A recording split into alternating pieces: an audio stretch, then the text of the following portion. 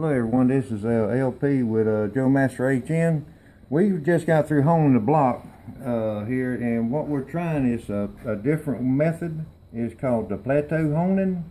That's where you take a hone that's real coarse.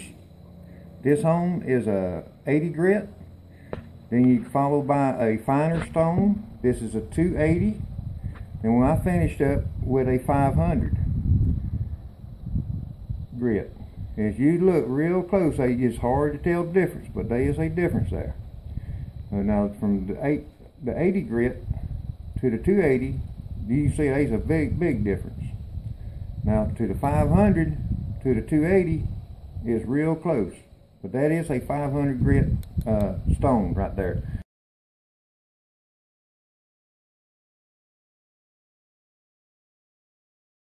And the purpose of all this, from what I understand about in the book here, about the plateau honing, or honing in multiple stages, as the name suggests, is an initial coarse honing stone is used first, then several finer grit stones in different stages following the flattening of the peaks in the finish.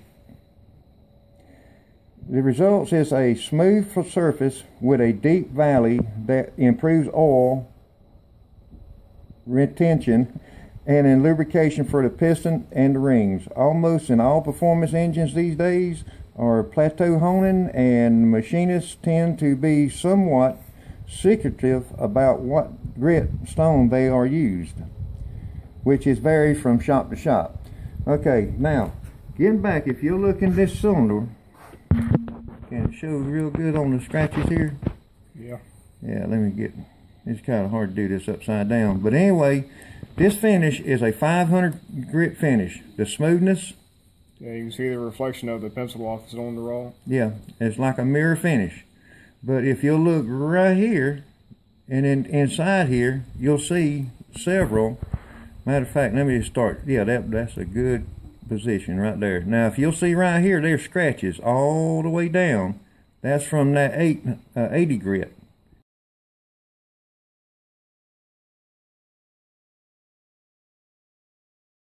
Right there. Then I've come back with the 280, honed it down. Then I finished it up with that 500, which put a real slick finish on it. And the reason why you want a slick finish, well, see, this is the motor that's going to be going into the S10 on the S10 build S10 build, and it was just something that we run across, and I found it very interesting. And it's like, well, hey, let's try it. Let's see what happens. Anyway, we'll keep y'all up to date on it. See how everything works on this. We still got a long way to go because we still got to deck the block. Actually, we need to assemble the motor, get a piston and valve clearance check, check the deck height on the piston to the deck the block if we can, and hopefully not have to fly cut any pistons. But that's about all I can say right now at the moment. Well, there's another little section right here.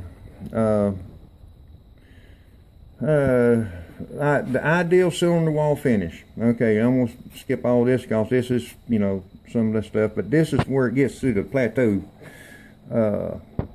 honing. Anyway, let me just start right here, middle of the paragraph, or almost at the end of it. To combat this, the racing engines usually have a very deep plateau finish to hold a lot of oil with as little surface area as possible for the rings to ride on. Once the piston speed. Yeah, once means piston speed hits 4,500 to 5,000 feet per second.